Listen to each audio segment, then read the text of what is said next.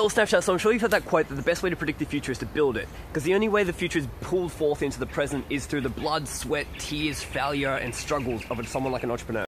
Wouldn't it be amazing if everyone on the planet was deeply involved on a daily basis in building the future? If everyone was an entrepreneur, if everyone was a maker, if everyone was a creator, if everyone was innovating and disrupting the status quo. Sadly, I think our society isn't structured to facilitate this. It's still very difficult to be an entrepreneur, to make a living, to get a product, get a service out into the market and be successful. Entrepreneurs make up a fraction of the population, and I think something like 90% of all startups fail. So it's a tough road, but wouldn't it be awesome if we could actually have everyone do that? So I think the common barriers for why everyone isn't an entrepreneur yet is basically they don't have an idea, they don't have enough time, they don't have enough money, they don't have the skill sets, they don't know what people want, and they have a massive fear of failure.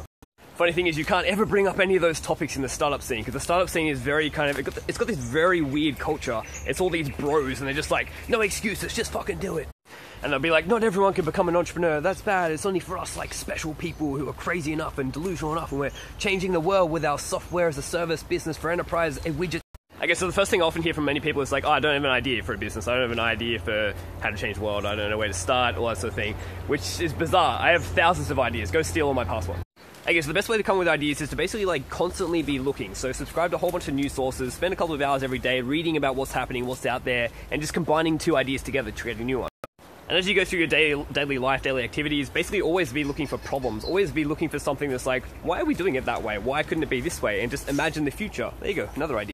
That, and think of like grand, audacious goals, things that like don't necessarily have to have a money, dollar, profit, business thing attached to it. I think a lot of people tend to think of business ideas when you sell something. The amount of really shitty like enterprise play startups out there that are basically just selling like a tiny little thing or like making a tiny little bit of money on selling something, so boring. Just go back through all my Futawe videos. I think there's now over 140, and all of those are like big, audacious goals most of the time, and basically just work backwards. Feel free to steal all of them, run with it. So write all these ideas down, and over time you'll notice, like over a couple of years, you'll notice that one particular idea, one particular mission, one particular frustration will really stick in your mind. And so for me, this relates back to the biggest barrier to entry for startups and why everyone isn't an entrepreneur is time and money, and that is because of fucking jobs. The traditional like 5-day a week, 9 to 5-ish job, they never really, for most people, they never really pay you enough to have a bunch of savings. Like most people can't work 1 year and have 1 year of savings, yeah. And then they take all your time away. Like, you can build a startup after hours, but most people fail at that because it's a struggle. You just don't have the time available. That and jobs tend to like grind people's mind into mush. They basically, it's all about specialization. You become a cog in that machine.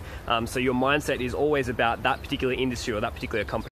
And so like over the last 15 years that I've been trying to become like a full-time entrepreneur, I have this tendency to like jump from idea to idea because I'm trying to look for something that just makes quick profits so I can sustain. But throughout all that time, this one idea of just how do we free people from the slavery that is 9 to 5, that one idea, that one mission has always been stuck in my head. And you'll find that with your own ideas. And so once you've got that hairy, audacious goal like stuck in your head, where you wake up every morning and you think about it, it's very similar, it's very equivalent to like Elon Musk's mission of establishing a Mars colony. Because obviously it's a huge goal that like is well beyond yourself. Like there's no clear path to it because no one's ever done it before, and there's no clear business model. There's no clear path to make money from it. But like what Elon Musk is doing with SpaceX, you basically just work backwards. So you say that's the end goal. Okay, now what steps can we kind of do towards getting there? And what's the very first thing we can do? So Musk realized that the very first thing that they have to do is basically make rockets cheaper. The biggest issue is getting payloads into orbit because it's really expensive. And so step one, reusable rockets, because the major cost is actually the rocket itself, not so much the fuel. A bit like airplanes, you wouldn't throw out the entire 747 after every flight. And the cool thing about having a massive goal that's like well beyond yourself is that the fear of failure shouldn't really come in, because it's likely that you will fail along the way to that goal. If Elon Musk fails in establishing a Mars colony within his lifetime, no one's going to be like, oh, you failed me, Elon, you failed at setting up a Mars colony. It's like, what? But at least he's laid the groundwork for it to happen.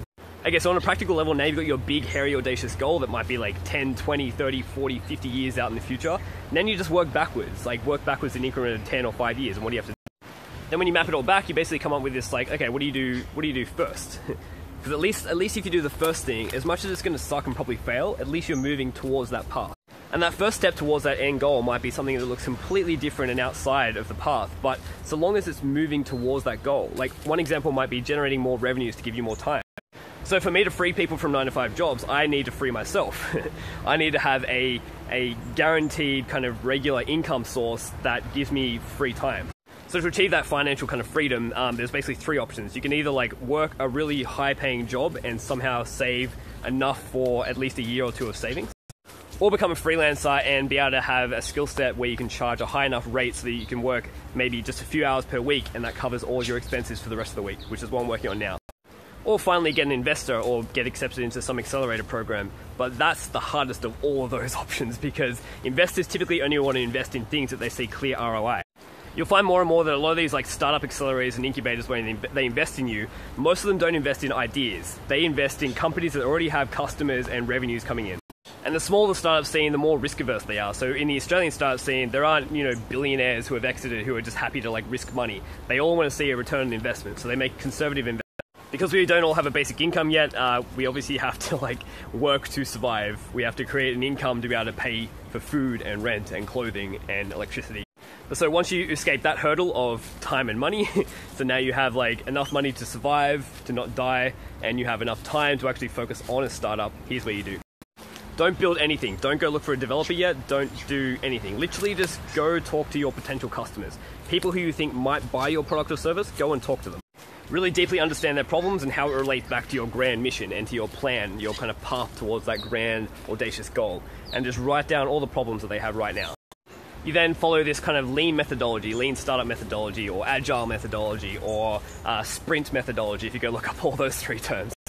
So you've got your big audacious goal, you've got a bunch of potential customer problems that they have right now. You then go away and sketch up some solutions, and just sketch. You don't need a code, you don't need a developer yet, you don't need a product. Then go back to those customers that you interviewed and show them your sketches, show them your potential solution to their problems, and that could be a service or a product, and just see what they think. Explain to them how some of those features in your product or service can actually solve their problems that they talked about, and really hone in on which one feature everyone resonates with and has the most interest in. That one feature that you've found resonates most with those potential customers, that now becomes your thing. It's called an MVP, minimum viable product. Throw away all the other features and just build a product with that one feature. So you'll probably need a developer, so you can either go and find a co-founder or find a mate or find someone who you get along with well, who buys into this vision, and get them to help build the product for you. But just be very careful, particularly at the beginning, because co-founders and partnerships can be very messy. So particularly for the first MVP, it might even be better just to outsource and hire a developer. If you're only doing a minimum viable product, meaning one feature, and throw away everything else, no crazy buttons, no complex thing, it should cost you less than $1,000 and be developed in less than a month. Then all you do is you go back to those customers once you've got the product and you say, hey, here's the product that solves that solution that we talked about. Do you want to try it? And just let them try it for free, or let them put a price on it.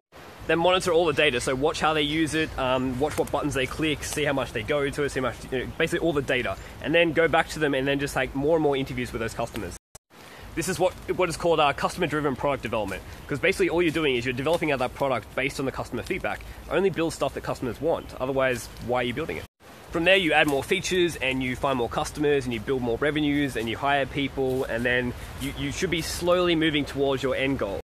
Then you find more co-founders, you find evangelists, you find more employees, and throughout this whole process really be public and tell people why you're doing this product, your big audacious goal. Like for example with SpaceX, their business model at the moment is launching commercial satellites to orbit, but throughout the entire process, Elon Musk is very obvious and clear that the entire mission and purpose of SpaceX is to create a Mars colony. And because when you have a big mission like that, not only can you generate revenues and profits that you can like reinvest into R&D to make that mission happen, but you create evangelists, you create supporters who want to see you achieve that mission. And also, if the big, hairy, audacious goal is well beyond you and your company and what like one small company can do, turn the whole thing into a platform. Be very clear that we need help from others to achieve this mission. So for example, with my jobs DAO, my jobs RPG, my saving people from 9-to-5 slavery, I'm definitely going to be opening it up into a platform, a global DAO on the blockchain that everyone can plug into. So for my example, to free people from 9-to-5 jobs, I need the help of the entire economy. I need the help of existing like outsourced and freelance businesses and education and companies to plug in. So the plan is to basically create like a blockchain-based DAO that helps connect people with hire requests or employers or gig requests and people with the skills to make that happen. Problem solution. That becomes the free, open, decentralized public backend that everyone can plug into. And on the front end, I'll be working on my own UI concept for how I think people should be working in the future. But then all existing businesses, things like freelancer.com, things like Upwork, all the education institutions will want to plug into this system, or I hope they plug into this system in the back end. So anyway, just a few thoughts on how you can actually achieve hairy, audacious missions. It takes a long time, it's a lot of struggle to get over that first initial hurdle, but I think this is the method.